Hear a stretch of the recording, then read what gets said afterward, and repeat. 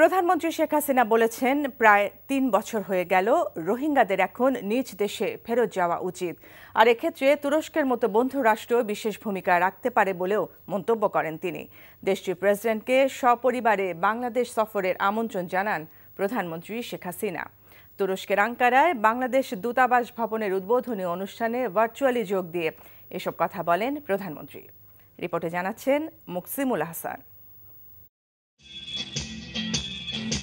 তুরস্কের রাজধানী আঙ্কারায় নির্মিত হয়েছে বাংলাদেশ দূতাবাস ভবন। ২০১২ সালে যার ভিত্তিপ্রস্তর স্থাপন করেন প্রধানমন্ত্রী শেখ হাসিনা। প্রায় ৪৫ কোটি টাকা ব্যয়ে গত ২ বছরে শেষ হয়েছে নির্মাণ কাজ। সরাসরি সেই ভবনের উদ্বোধন করতে যাওয়ার কথা থাকলেও বৈশ্বিক মহামারী করোনার কারণে সেটি সম্ভব না হওয়ায় গণভবন থেকে ভার্চুয়ালি ভবনের উদ্বোধনী অনুষ্ঠানে যোগ দেন প্রধানমন্ত্রী শেখ হাসিনা। বাংলাদেশ এবং তুরস্কের পররাষ্ট্রমন্ত্রীর সংক্ষিপ্ত বক্তব্য শেষে কথা বলেন প্রধানমন্ত্রী Sheikh Hasina.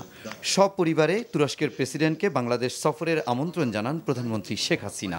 I'll be glad if the president comes to Bangladesh. I also extend my invitation to the president of Turkey to visit Bangladesh. Please convey my regards to the honorable president and the first lady, because I remember when this Rohingya people took shelter in Bangladesh, the first lady, I think she was the first one, visited Cox's Bazar, as well as foreign minister, you also with her.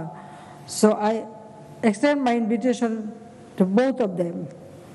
একই সঙ্গে তিনি আশা প্রকাশ করেন, রোহিঙ্গা সংকট মোকাবেলায় অতীতের মতো ভবিষ্যতেও বাংলাদেশের পাশে থাকবে তুরস্ক। On behalf of my government and myself, let me take this opportunity to thank the government and the friendly people of Turkey for extending support on various issues, including the Rohingya crisis. I think it's almost nearly 3 years. So Rohingya people should go back to their own country.